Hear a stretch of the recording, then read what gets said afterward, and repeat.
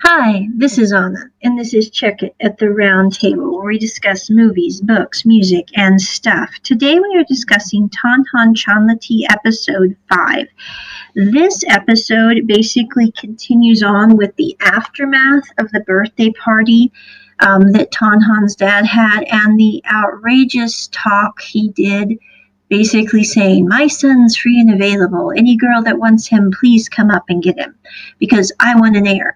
And Tonhon's trying to deal with that as he decompresses and goes home and gets ready for night with Chonlatee and also the two roommates that he has as they get ready to drop off their fake girlfriend. And at the end of the day on that, he basically gives Chonlatee a hug and says, "I don't need a girlfriend right now." And he said, basically, despite what my dad thinks. And he goes, "I really appreciate you being here in my life and basically just being here for me." And so that's kind of where that ends. We then have Tonhon's girlfriend who is upset because she broke up with Tonhon so that she could go chase this other boy who she thought had more money than him. When she found out he didn't, she now wants Tonhon back. And Tonhon's like, "No, I'm not getting back together with you. You're the one that broke up with me in the first place, woman. No offense." I'm like, I totally get Tonhon. I'm not really quite sure why he liked her in the first place, but that is a digression I'm not going to go into here. And so she then goes and marches. For some reason, she finds that she is justified in walking into Tonhon's house without his permission. And Chonlatee's in there taking a shower and getting ready because they typically in Thailand, it seems they take showers in the morning and showers in the evening just to kind of cool down and also after they've been out and about, which is kind of a neat tradition when you think about it. But anyway, so he's getting done with his shower and he's drying off his hair and he comes out and Tonhon's girlfriend is there basically trying to get him to help her get Tonhon back. And she tried this before and he just is like, "It's not my place to get Tonhon back for you. This is something you and Tonhon need to work out. This is not my rodeo and this is not my thing."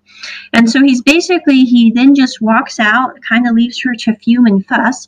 And she's like, "You do Tonhon's laundry?" And he goes, "Yes, I do Tonhon's laundry. We live together. Okay, woman, just, and I'm not trying to use the word woman inappropriately. It's just like, really, what does this woman need to get through her head to realize that she's not going to win Tonhon back if she's the one who broke up in the first place?" But anyway, I digress. And so he's starting laundry, and she's basically trying to get him to say that he likes Tonhon so that she can then go. And I mean, she's so stupid, too. I mean, I don't know. It's like she's stupid, mean, and immoral. And so she's basically like, "I want you to tell me that you like Tonhon so I can go tell his dad, and then he can kick you out of the house." And I'm going, that's a really good way to motivate someone to tell you that they like someone so that you can in turn then kick them out of the house. I mean, as motivation goes, I'd say that's down at like 0.000 for motivation.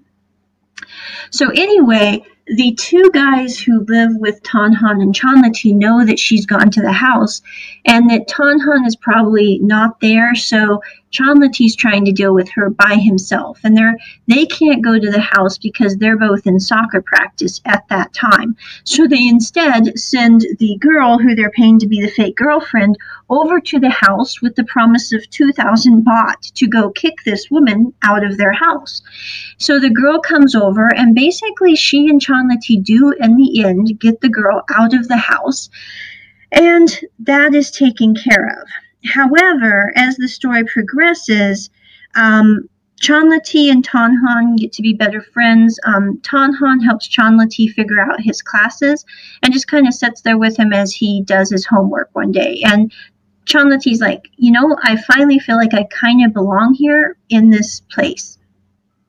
Then they have these basically initiations in Thai film that they depict of kids that get ready to go into school. I really have no truck with the initiations of any sort because I think they're stupid. And I also think that they can kill people just because I've known people who have died because of initiations, or actually the family members that were left after the initiation ceremony. So I'm like, I really don't have any truck with it simply because of what I've seen. However, that being the case, they have initiation ceremonies in a lot of schools in Thailand, apparently, when kids go to college.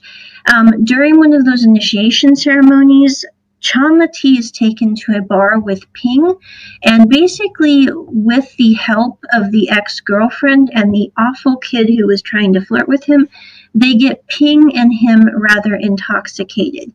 Ping somehow, for some reason, decided to put a Facebook Live as she's at the bar.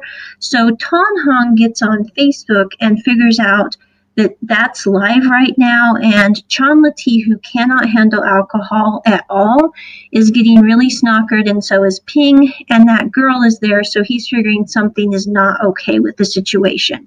He then basically stops their initiation ceremony for the freshies, which basically involves making the kids sit and sing for a long time, and, it doesn't involve them drinking too much, so more mild on the scale of problems.